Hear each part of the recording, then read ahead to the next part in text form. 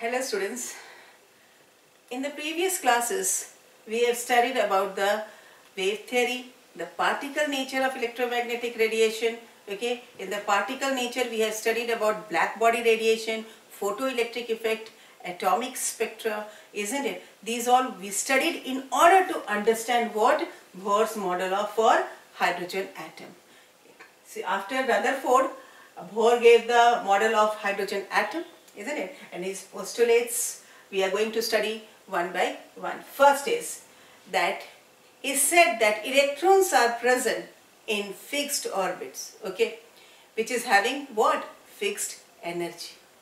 Okay, it's like if nucleus is there, this is the nucleus, these are what? The energy shells or the orbit or the stationary states. Okay, these are known as orbits or energy shells or stationary shells. Okay, this is what? The nucleus, where positive protons and neutrons are present, and these are the orbits in which the electrons are revolving around the nucleus. He named these orbits as KL, M and so on. Okay, and he said what? That here in these cells are having what? Specific energy, and when electron is present in the first orbit, it will have a specific energy. If it is present in the second orbit, it will have specific energy of that orbit. Okay, if it is present in this M, it will have that specific energy of that orbit. Okay, so as long as the electron is in its orbit, it will have that energy only. Okay, so energy of an atom in an orbit does not change with time. It is not that this hour the electron is present over here, it is revolving, okay, and it is having some energy, and when it reaches here after some time, what will happen? It will have some another energy. It doesn't happen. Okay, when it is in this orbit, it is revolving, it is having that specific energy only. Next is frequency. He gave the formula of frequency. Okay, do you remember that what? That E is equal to h nu. From that this formula is coming. Nu means frequency is equal to change in energy upon what? Planck's constant. So change in energy is what? E2 minus E1. Okay, or final minus initial. Okay, upon what? H. Here it is saying about what? The radiation. This frequency is about what? That radiation which is emitted or absorbed, okay, when the electrons are transmitted. Okay, now next, and this is also known as what? This formula is also known as Bohr's frequency rule. Okay, now next, angular momentum of the electron in a given orbit is given by the formula mvr is equal to nh upon 2 pi. Actually, momentum is represented as what? Mass into velocity, isn't it?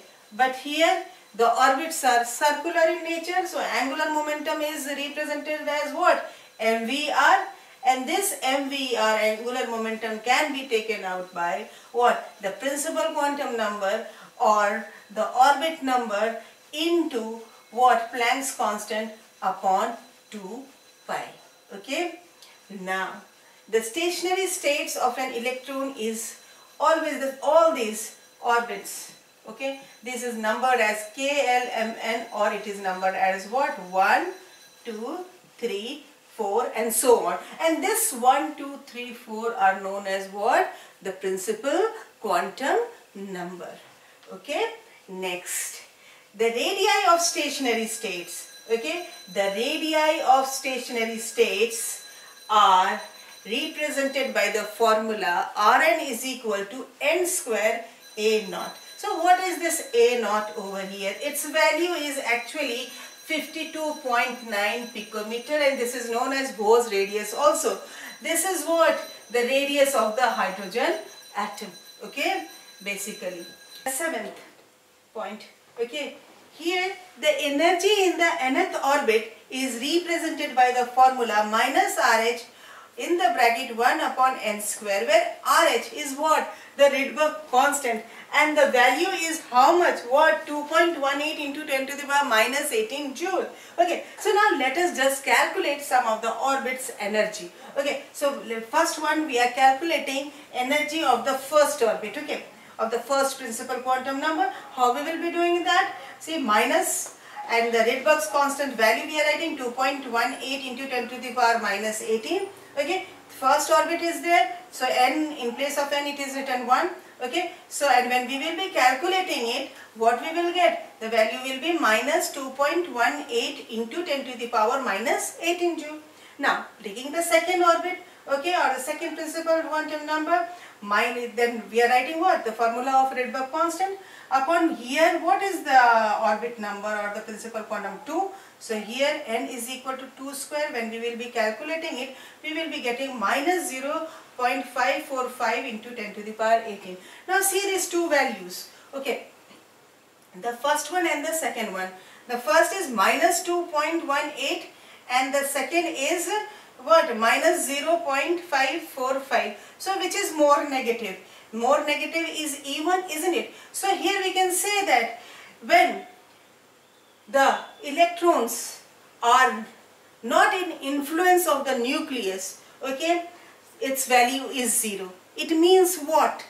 That here the principal quantum number, we can say what? It is in the infinite. It is infinite. Okay, so at this position where the influence of nucleus is 0, there the energy is taken to be 0.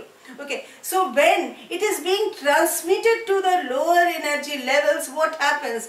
It will be becoming what? Negative in nature, because energy will be losing. Okay, so if it is coming one by one to its ground state, the most negative value which will have? The first energy shell, isn't it? So we are saying what? That hydrogen has got what? Negative energy in its ground state. Okay.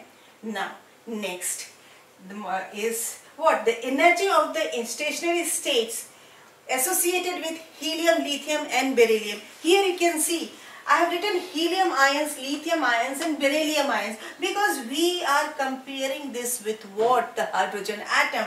And here 1 electron has been removed, here 2 has been removed and here 3 has been removed in order to behave like what? Hydrogen atom. Okay, because hydrogen atom has got only what? 1 electron. So if we want to calculate the energy of these elements, okay, how we will be calculating? There will be a just simple difference where you can see in this we have written 1, it will be replaced by what? Z square. This Z square, what is this Z? Z is the atomic number. Okay, so now when we will be calculating this, we will be getting value what? In the energy, we will be getting the value of these helium, lithium and beryllium energy states. Okay, now how the radius in the nth orbit can be calculated for these elements like helium, lithium and beryllium. Okay, here you can see this is what? 52.9. It is what? The radius of hydrogen upon what? The atomic number of these elements. We can get the radius in the nth orbit. And the last he said that it is possible to calculate velocities of electrons moving in these orbits. Okay, he said that yes, velocities can be calculated of these electrons which are moving in the orbits. And here no perfect experiments or experimental values or anything is given, but yes, qualitatively it is said that if it is positive charge is more, positive charge where it is in the nucleus. If it is more, the velocities will be more, and more the principal quantum number, what will happen? The velocity will be less. So now we will be studying explanation of line spectrum of hydrogen. Okay. So in this first we will be seeing about the energy change between the two orbits. How can we take out the energy change between the two orbits? So what is the energy change between the two orbits can be given by the formula change in energy is equal to what? Final energy minus the initial energy. So change in final energy and initial energy, how it will be represented in the initials. Only in this class we have discussed about it, how we take out the energy, isn't it? So by that what happens, it becomes what? Minus RH upon what? NF square minus RH upon Ni square, NF final, and this is the initial. Okay, so change in energy is equal to what? We will be taking out RH over here. Okay, this is common, and then here what will happen? Minus minus, it becomes plus. So 1 upon N initial square minus what? 1 upon NF square final. Okay, so the value which we are getting is what? 2.18 into 10 to the power minus 18, 1 upon what? Initial square minus the final square, and the energy, the unit is what? Joule. Okay. Next is what? How frequency associated with the absorption and emission of photons can be taken out. Okay, so frequency, okay, is equal to what? Nu is equal to what? Change in energy upon what? H, isn't it? And then what happens in this? Taking it out, change in energy, okay, it is represented by what? RH1 upon initial square minus NF square, isn't it? So here we have written this, calculated it, okay, putting the value of RH 2.18 into 10 to the power minus 18. H, Planck's constant value is 6.626 into 10 to the power minus 34. Okay, substituting it, we get value of how much? 3.29 into 10 to the power 15. Okay, initial square minus the final square, and the unit of frequency is what? Hertz. Okay, so here this we have seen of what? Hydrogen. If it is hydrogen like ions, so here just what we will be putting in the formula? Z square over here. Z square means what? The atomic Z represents the atomic number, and this can be done for what? Helium ions, lithium ions, and beryllium ions. Okay. Now next, how can we calculate the wave number? Okay, so wave number, it is what? Formula becomes what? Wave number is equal to what? Frequency upon what? Velocity. Okay, and that we are putting it into the formula. Okay, that frequency is equal to what? Right now we have done it. It is what? The change in energy upon H, which can be represented as what? RH upon H, and C over here. Okay, and 1 upon what? Initial square minus NF final square. And that here what N is representing? N is what? The principal quantum number. Okay, remember that. Okay, and then putting it in the values. Okay, we are getting 3.29 into 10 to the power 15 upon what? This frequency value, you have just calculated it also here over, isn't it? So upon what? What is the velocity of light? The velocity of light is what? 3 into 10 to the power 8 meter per second. Okay, and 1 upon n initial square minus n final square, and the value which you will get is what? 1.09677 into 10 to the power what?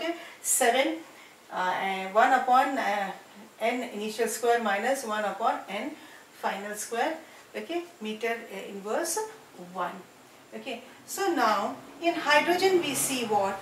There are we are taking a sample of hydrogen. Okay, and if it is being the atoms of that hydrogen, they are different, so they will be excited to different energy levels.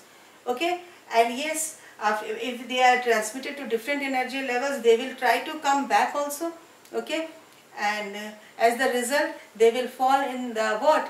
Lyman series, Balmer series, okay, Brackett series, Fun series, okay, Pascal series. These series we have discussed in the earlier class, isn't it? So this is what this about line spectrum of what? Hydrogen. So this is all for today. Good day. Take care.